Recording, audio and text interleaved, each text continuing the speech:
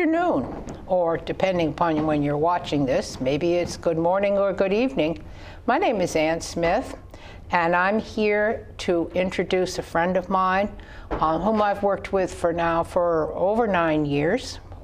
Together we manage 2 nonprofits in the main area, but actually we're global because our nonprofits are to benefit African refugees in New England and across the world. My friend today is Anthony Bazia, and he and I co-founded 2 nonprofits, as I said, Project Bazia and Africans United. I'm going to briefly speak very briefly about Africans United. Primarily, Africans United started because we were concerned about literacy across the world with refugees who were learning English and finding the books were not interesting. So we've written about 8 books now we have published through Amazon, which help refugees read and learn English at different levels. These books are also used in rural schools in Africa, where finding materials that are good for kids to learn English over there can be very difficult. They don't really know too much about the world that we live in, so they want to read books about the people they know and the villages they know. And that's what we've done. We've created books for that purpose. The second nonprofit is based more locally, and I would say it's definitely Mr. Bazia's brainchild. So, Bazia, why don't you tell everybody about Africans United of New England? African United is about to bring all African in the level of the 6th state in New England together, but it's in the goal, because a lot of time people think bring people together just because they are the same people, but it have to be a purpose.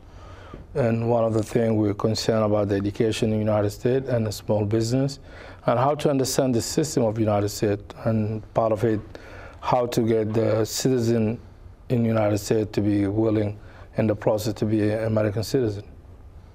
Okay, so you reach out to people right now. I believe you told me you're contacting many of the community organizations like the Burundians and the Rwandans and the Somalis who are here locally so that they can share accomplishments they've had as refugees and perhaps talk about common problems. That's correct. African United is going to be the bridge between the African different community in New England and then the government of the United States. It can be at the level of the state, how to make sure they can understand the system. So that's why we reach out to all different communities, Somalia, South Sudanese, and North, Burundi and Rwanda, Zaire, Angola, some Chad, and even I'm talking about something very interesting. Anybody who have a small number of different of the continent of Africa, if you don't have enough number, feel good to be under African United. We love you guys to be under us because you can see a lot. Because to be a community alone, I think it's all about number. Recently, when I was in an office, I met a woman who's been here for 7 years, and as far as she knows, she and her family are the only people from Sierra Leone that live in the greater Portland area. So I immediately told them about this organization because it's really important to connect with other people that have similar problems. And Anthony Bazia is well qualified to work with these people. He arrived in the United States in 1990 and came back, went back and forth between his homeland of what became South Sudan and the United States many times. But he is also the son of a chief, and that tribal chief in South Sudan, which meant that he grew up in a home where serving other people was the primary goal. The dinner table conversation in Bazia's house growing up was always about what are we doing to help the people of our tribe, our village, our area, how do you solve problems, and that's what he still does, especially here, because when he first came, he was working with the Lost Boys down in Philadelphia. We could end up talking about what Mr. Bazia did down in Philadelphia and in different parts of the United States with the refugees from South Sudan for probably an hour or more. But what we are here for today is 2021 is a very special year. So at this point, I'm going to ask you to share with everybody why we're having this conversation. It's very important since South Sudan became a country in 2011, and we're coming up to the 10 year from South Sudan became a nation. But I believe there was a lot of issue. I don't want to go behind that right here. I'm here to tell the South Sudanese specific. I know there are 64 tribes. We need to stop talking about the tribe. We need to talk about we as South Sudanese, what we can do for ourselves to make the country better.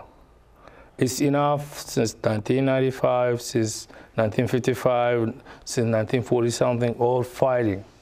You can't be living the life your grandpapa was fighting, your mom was fighting, your generation. The only true peace to make people to unite in a common goal.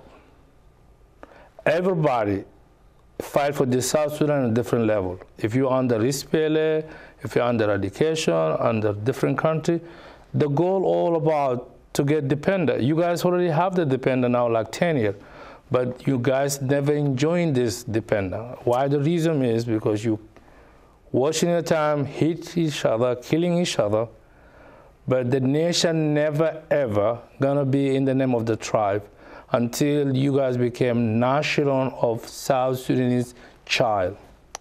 And this problem, the problem of South Sudan on the 10th anniversary of its becoming an independent nation, is not just the problem of South Sudan.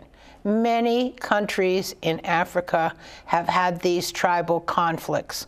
Some are still having them, some are learning to cope with them. So this particular conversation today is intended to give everybody who's listening or watching, whichever, an understanding of how South Sudan became a country independent from the original country, Sudan. And from what I know, in writing some of the books we've written about South Sudan, South Sudan, the country, was the biggest country in Africa and very powerful. But starting in, at least officially, in 1955 with a war called Anyanya I, the desire for the country to be divided, the contrast between the North and the South, became more and more obvious with more and more conflicts over the years.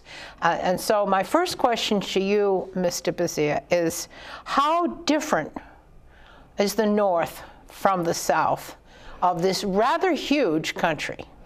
The one thing I will give a credit for the North, they are more civilized, modern South Sudanese ahead of the game. And this is the reality since I grew up in North, and I have to commit it, these people that are more mobilized.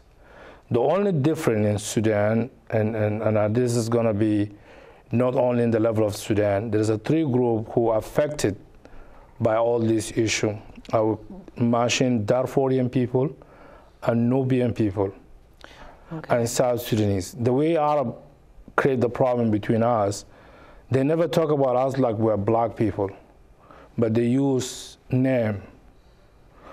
And this is the problem in the first place, even more than the issue of South Sudan. So let me interrupt you a minute here, and I'm trying to think of this huge country, which is about twice, originally was at least twice the size of Texas. Okay, because I know South Sudan is the size of Texas, and they're about equal, the territories.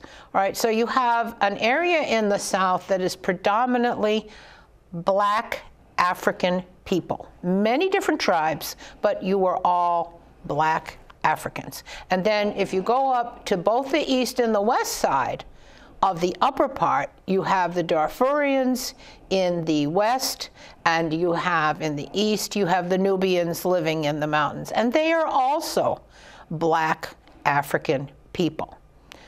But then you have a group of people in the capital, in the middle, in the north, and spread out from there, of Arabs who are also, in terms of their culture and religion, Muslims. And you say they were more civilized. They had more experience with government. That's because correct. they came from Egypt and from the north.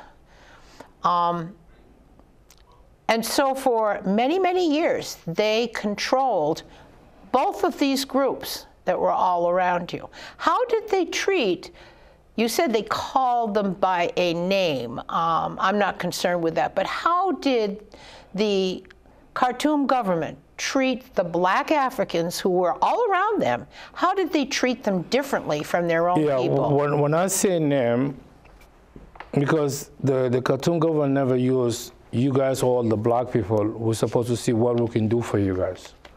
If I just say example, Darfurian, they are Muslim. If I look at the Nubian, there is a Christian and there is a Muslim. If I look at South Sudan, they're all Christian.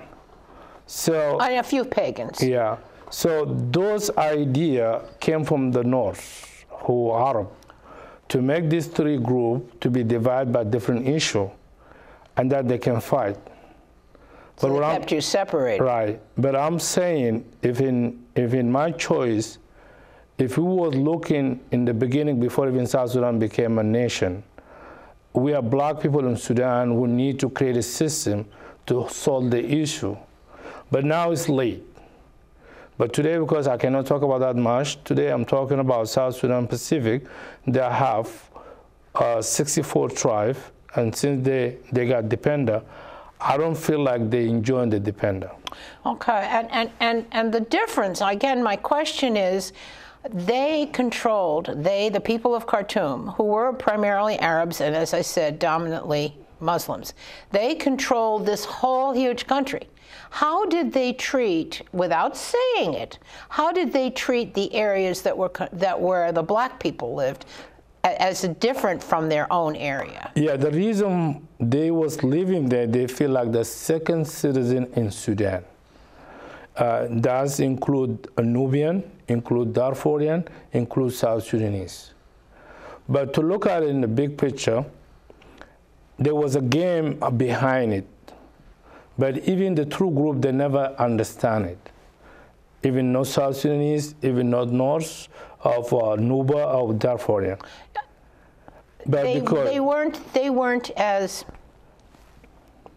I think the word is sophisticated. That's correct. They didn't know enough about how the world operated. These were people, many tribes of which were living as they had, and my audience isn't going to believe me, not for hundreds of years. They had been living the way 1,000 years ago their tribe had been living, the same way. Raising cows, moving from place to place, not having any education, not knowing anything other than the unit of the tribe for government. So they didn't know they were being taken advantage of. And I would like you to speak at this point. What was the North getting out of this by keeping all these people ignorant of their rights as people? At the same time, they give them a little of attention that are part of the system, like job and all that, but they don't have the full citizen. I can give you an example when the North's running the business. If I say the North people have a store of a supermarket, when the South Sudanese came, or when a person comes from Darfur or from the Nubian, the price is different. But the North who running the game, they got different price. But we never know about that until a lot of issue happen. And this is one of the things I keep saying. The game of the people who mobilize or civilize of the North, they was ahead of the game. But my concern, I wish if the black people in general, that includes South Sudanese, include the Nubian, include the Darfur, if we were just talking about united only we are black. It doesn't matter if you're Muslim, you're Christian, and I think we are issued the same. But we never have a chance to come to that idea. That's right. And right now, for me, I'm not willing to get to back that, but right now it's too late because since South Sudan left the North, if I'm right or wrong, South Sudanese, they need the North, and North needs South Sudanese. That's right now is a different game. But South Sudanese even know when they left North Sudan, the North say South Sudanese, they cannot run their own life by themselves. Right. That's telling me the North was all right. And I think one of the reasons they feel very comfortable saying that is that continuously, since in the last 10 years, there have been conflicts over and over and over again. And I guess the other thing I'm fishing for here is, what was the North getting besides the power? I mean, there's enormous resources in South Sudan. Why don't you mention some of those to the Okay, audience? there's two research in the North and the different in South. South Sudanese have diamond, have uranium, have even oil. So they have to keep that under control. I can tell you a story when Chevron is one of the companies of the United States that was there. When Anyanya 2, that under second movement, revolution under John Garang, they killed some American in the Chevron company who came from the United States, how to dig the oil out. So United States, because they have value for the human race, they give up the contract. They left Sudan and left because they cannot afford to let Americans die in the soil of the North Sudan. So that for me, show me something nobody even in that time look at it in the value. But American, this is what the human race in American have value. So when I'm gonna go back to my people, right now it's hard for me to repeat what is past. I'm just gonna tell anybody who watching this interview, ask yourself if your grandpa born in the issue and you born in the issue, do you think it's fair to be killing each other all the time until we finish? I don't think so. I'm gonna give you two country example. We have Burundian used to fight among themselves. That's Hutus and Tutus. After all this killing, what happened? Burundian today, or Rwandan today, have a nice country and they give up. Even right now in Rwanda, if you ask somebody about him tribe, you can get arrested because the land was a hardware. So I want my South Sudanese people to give up hatred among themselves. If your cousin died, your mom, your sister, nobody's gonna bring him back in the way you're thinking. It's only if we wanna remind those people who die in the name of South Sudan, let's do the right thing for ourselves.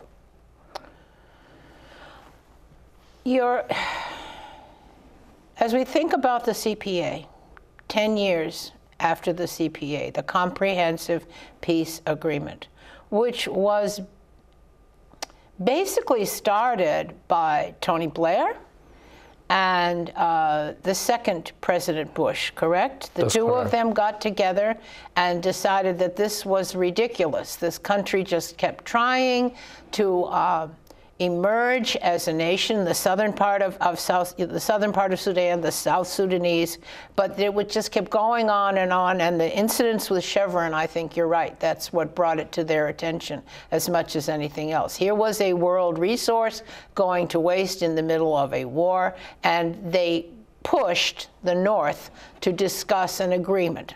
And then there was a vote. All the people of South Sudan were asked to vote at a certain time after several years of preparation, right, with the CPA. They were asked to vote. Did they want to be part of the North, or did they want to be a separate country? And the vote was Tell us. 89, 99. No, the other way went. Yeah. 99%. 99%. Wanted to separate. To separate. And one of the things I will have a chance to mention this book here, we'll talk about it. It was about Tony Blair and Young Bush who bring the peace of South Sudan. I want to repeat this. I know there's people until today, they claim South Sudan came with a gun. The truth is about the international community agree, and especially, I'm going to mention something very important because South Sudan is one of the people fighting in the long time was Arab, and that the only people say Arab was not helping them the way they wanted. Until 9/11 happened in the United States, and American and British accept what South Sudan fights for. So I'm repeat myself to anybody, he claimed South Sudan just came by gun. I know they fight to bring the right, but in the end of the day, Bush and Tony Blair, in the last minute, there was a part of the people to make this agreement of CPA, and then the South Sudanese people vote to be a nation. So that's for me, it's like 100, I can just say 100. There is no any country in the world vote for that number. You're right. Let's be honest. Yeah. And these people were not just the people who were still left in South Sudan. This was well over 1 million people worldwide who had fled from the wars, who didn't want to be there anymore. But they were contacted, they were said, come and vote on this day and decide. And they decided they wanted to be a separate country. And you told me that you were there when the votes were counted. You were in South Sudan. Tell our audience, what was the crowd like? You said they were crazy. Yeah, the crowd was happiness. It's like somebody have a heavy thing in his head, and he released it down when South Sudan voting to have South Sudan independent. But today we're in 10 years. And this 10 years, if I'm right or wrong, maybe the people who watching this program, they can correct me. Maybe since we have South Sudan a country, maybe we'll celebrate maybe twice. Only. Yeah, I know. Maybe. That means 8 years we never celebrate July 9. So my heart is broke, make me useless in a way I look at it, because I'm part of it. Even I know I'm American citizen, but before I became American citizen, I can call myself I was Sudan. Was this South Sudan divided, became South Sudan, but it's bothered me. Of course. So this message we hear with Annie Smith, I want you guys to know, we are not just here to talk about what is happening. We're here to talk about forgiveness and let the nation come together. If we want South Sudan to go, there's nobody above the law. Let's create the system where it can be fair for all of us, like America, like Canada. How come if we have just in the United States 100 South Sudanese, and I will debate any South Sudanese who live in America. I don't want to talk about Canada. You mean 100,000? 100,000. You live in America, you play by the book. But why you cannot play by the book in South Sudan? And if America was doing bad for us, I don't think we're going to be here. Thank you. It's okay. I think what we want to continue in this conversation, and we have a lot of things we'd like to develop as independent topics. And I want to list a few of them here because Bazia and I have been talking about this. We actually had planned with to have a celebration on July 11th because the 9th was a weekday. We found a place and we were going to have a celebration, but we did one of those, what was it, 2 years ago before That's COVID? correct, yeah. And nobody came. Nobody came. It was just to celebrate the accomplishments of the newest nation on our planet. And so we decided instead to make this TV program. Hopefully to see if maybe a year from now, after talking about what's going on in the South Sudanese community and what might be preventing South Sudanese from celebrating the CPA and its independence, that there might be a real physical celebration someplace. I have my own theories. One of them is that when we wrote this book, we compared South Sudan to the United States. In other words, a country that had had a revolution and got its independence from a stronger power. But you know, I went back and I did some research not too long ago, and I discovered that the first 10 years of the United States independence were not a piece of cake. There were a lot of problems. And there are reasons why the South Sudanese struggle with building a strong, stable government. Many of the problems they have nothing to do with the people themselves, but just circumstances. So we would like to return and have another interview fairly soon in which we talk about basically tribalism, which you've also introduced as a problem. One big thing that separates two groups of people in South Sudan is the farmers from the nomads, and how could they solve the problem of people who don't have any fixed location for a good part of the year. And then the third thing is talk about the leadership and the dream of the man who made the CPA possible, John Garang. Now, we haven't gotten to that today, but John Garang unfortunately died even before the vote. That's correct. And I think it behooves us to acquaint our audience, whether you're an American or whether you're South Sudanese or whether you're from another part of Africa or another part of the world. We want the world to know what happened to John Garang and why his death had such a strong effect on the future of South Sudan. Imagine for a minute, and this is just a proposal for a topic for another show. Imagine for a minute what would have happened in the United States if George Washington had not been able to be the first president.